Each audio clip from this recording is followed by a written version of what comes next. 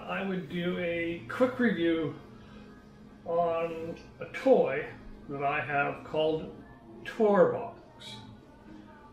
Tourbox basically is I call it an apparatus that allows you to create, get your hand off the keyboard, so you don't have to reach for the keyboard every now and then. What it does is it's got dials and buttons on it, and with those dials and buttons you can create different combinations of keystrokes, so that it basically does your shortcuts for you. Shit! So let's talk about build quality on this little apparatus. It's actually fairly sturdy. It weighs probably a pound and a half. It's heavy. It's not going to slide across your desk. The buttons feel really good. Like, nothing feels cheap on the buttons at all. The only complaint that I have is this one spins just a little bit too freely, but other than that, it works rather well. So the build quality of it is really good. Impressed with it. What can I say about it?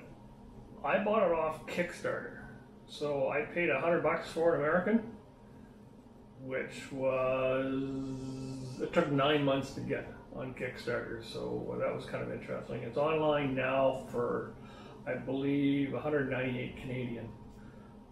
So hopefully you'll get yours right away. It took me 9 months to get mine, but let's see what it actually does and why.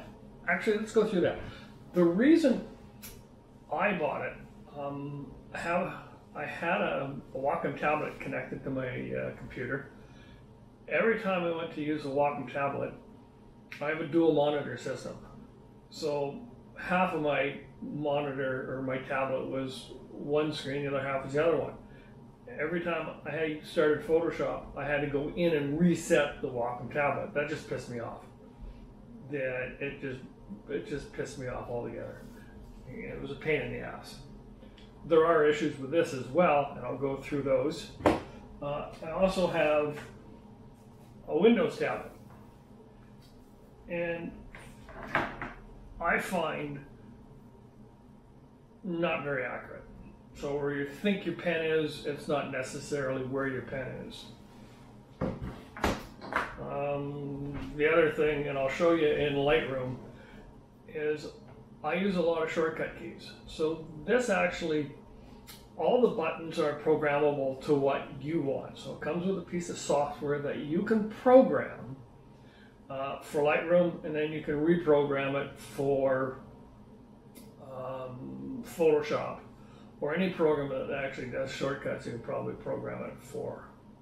Not a big deal. And let's take a look, see what works and how it works. Okay, so the first thing you're going to have to do is down here is you have to start Tourbox. So it's got to connect. Now, you probably can put it in Windows startup function.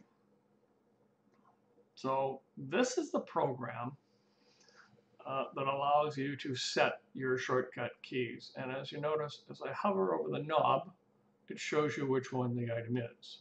Scroll, dial,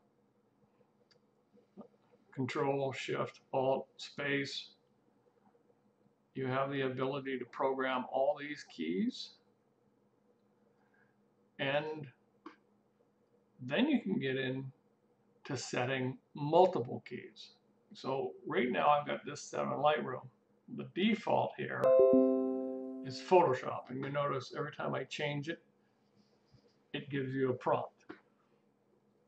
So in the Photoshop side of it, clicking certain buttons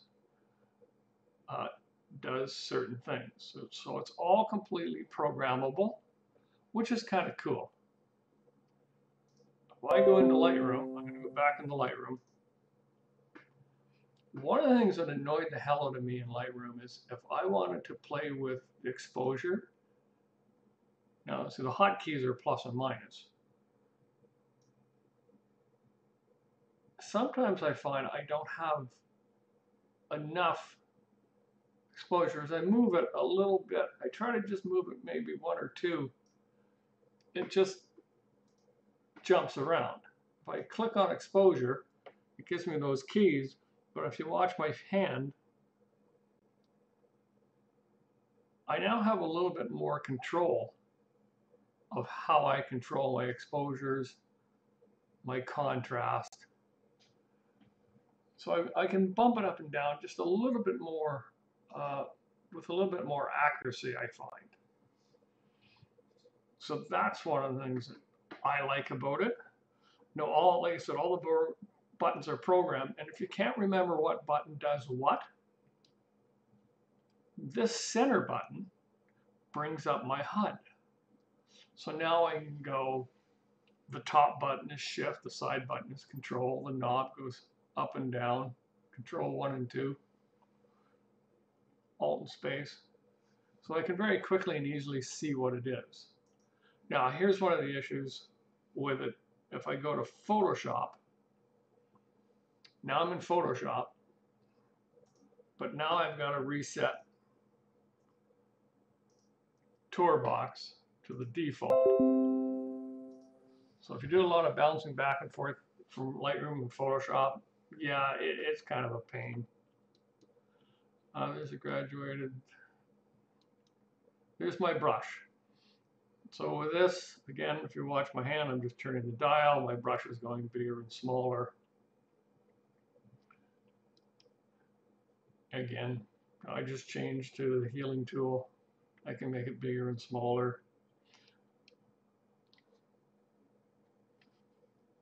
I can zoom in and zoom out.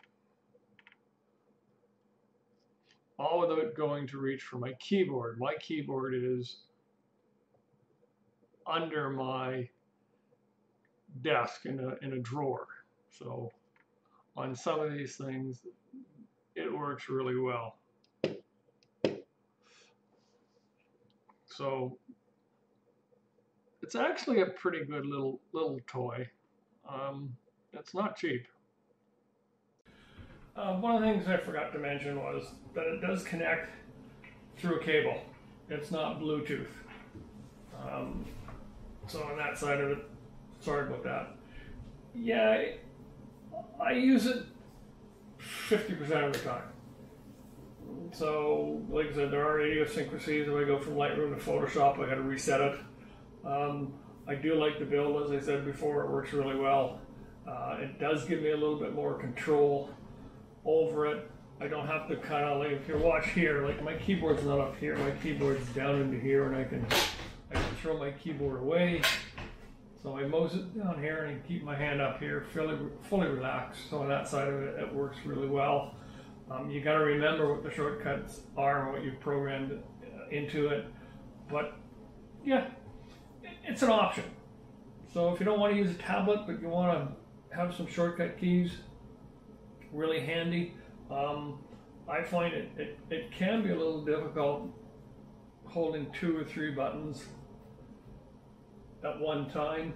That can be a little bit difficult, so depending on the dexterity of your hand. But other than that, yeah, I would,